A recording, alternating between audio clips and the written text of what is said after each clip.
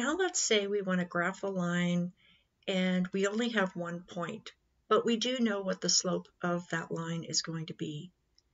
So if we look at this example, we have a point 0, -4, and the slope is going to be 1/2 or 1/2.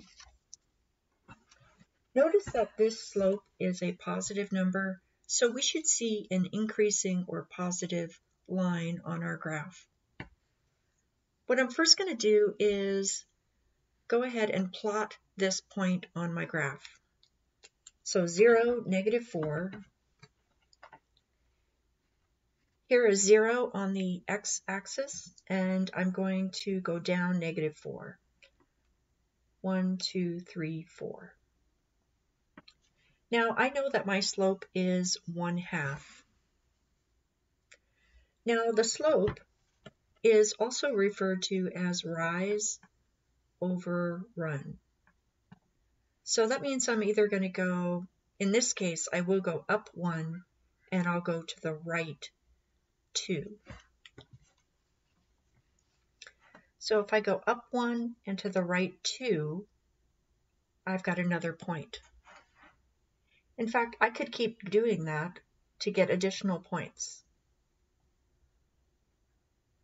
But you're only going to need to do it once to get to have enough points to make your line. So if I connect,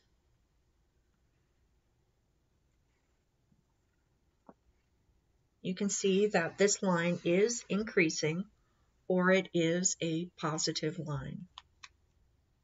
Let's go ahead and do another example.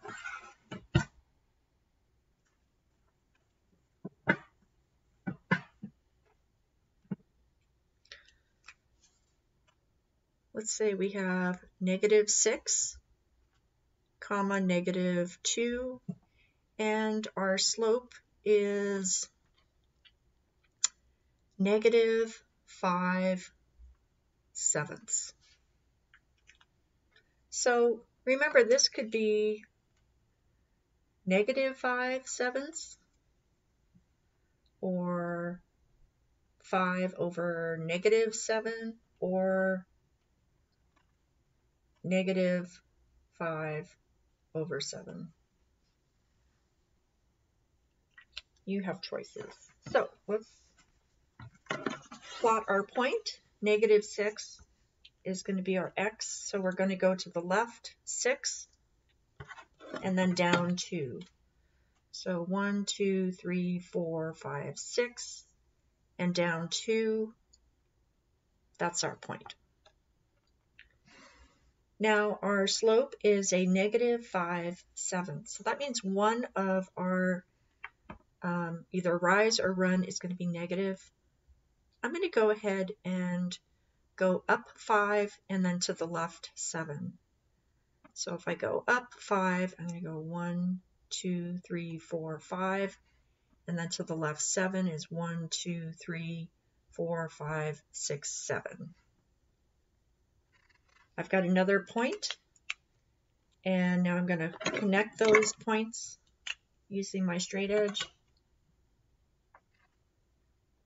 And I've created a line. And again, notice this line is decreasing. And you can tell it was going to be decreasing because the slope is a negative number.